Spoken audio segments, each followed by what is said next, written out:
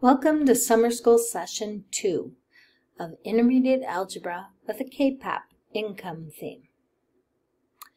In Intermediate Algebra with a K-pop income theme, you have Unit 0, which is your welcome information, and a video on how much does a K-pop artist make. In Unit 1, you're going to review graphing points and about lines. Graphing lines by plotting points, intercept method, and slope-intercept method is the new material. Unit 2, solving systems of equations. And then there is a completion unit with a survey in it that we want you to take. Earning your 2 credits, your grade shown on Schoology will be a cumulative grade. That means that, say you do a video and a practice and you do the mastery check and you get 20% on it. That doesn't mean that 20% is your grade. It means that like 1% is your grade, because it's only a piece of what you still need to do. So you may see some missing assignments in your gradebook on Schoology that tells you that you have not yet done this work. And you need to earn 60% as a cumulative grade. Then you are done with this course. Your grade will be a P and you get 2 quarter credits. You must earn a cumulative score of 60% by August 16th. There is a personal self-pacing guide to help you know what you have completed and what you still need to do. There are suggested deadlines to keep you on track towards completion. The personal self-pacing guide is a personal progress tracker for summer school session 2.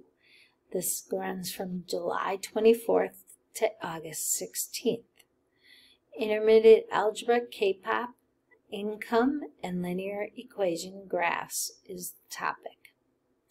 So an avocado means mild, and that means that those are required activities. So they basically are your math activities. 2 peppers means medium. Now, sometimes you'll earn credit for doing the 2 peppers, and sometimes you won't.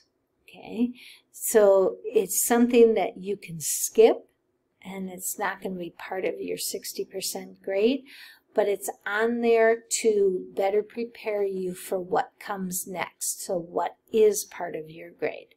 So it's kind of more information and relationships with K-pop and math.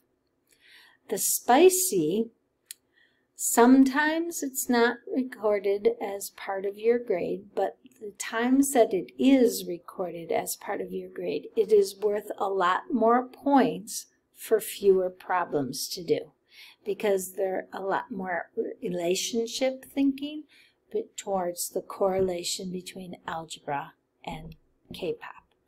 So you don't have to do them, but it's a faster way to get to your 60% score.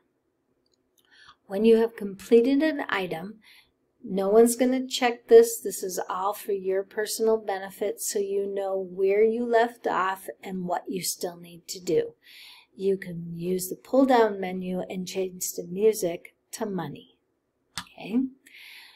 You are at this point right now, you're watching this welcome video about the class, so when you are done, you would change this music to money, so you don't know that you completed that.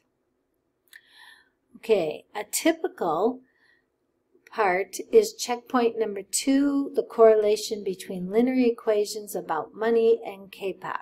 It says spicy, but these are not being graded. There's no questions with it. It's just getting you to the answer of why are we learning this math? What does it have to do with K-pop? So there are 2 short videos on the relationship of the math and the K-pop, or their income.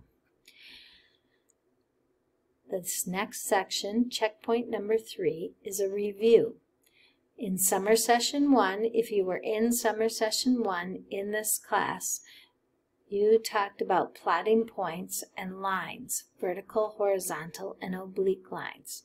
Now, some of that information you need to continue because you're going to be graphing lines. So you need to know how to plot a point. You need to know about the lines. So this is a review. You can earn credit, but you don't necessarily have to do it to earn your credit. Okay? It just makes it easier in the subject matter that follows. Especially you don't have to do it if you were in summer session 1.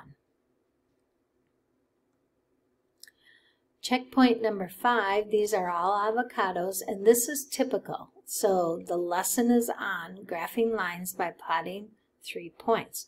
We didn't do this before in summer session 1, therefore it's not peppers, it's avocados, it's required. This is how you earn majority of your points, is by learning the math, because that's what you're awarded the 2 credits for. So when you click on the lesson, you have 3 sections to the lesson. You watch a video, you'll be answering some questions, some checking for understanding questions on the video. Then you have a practice, so you're going to go over some problems that were in the video. And then you have a little bit more points but fewer problems to do in the mastery check to make sure that you understand this. So this is worth a lot more credit.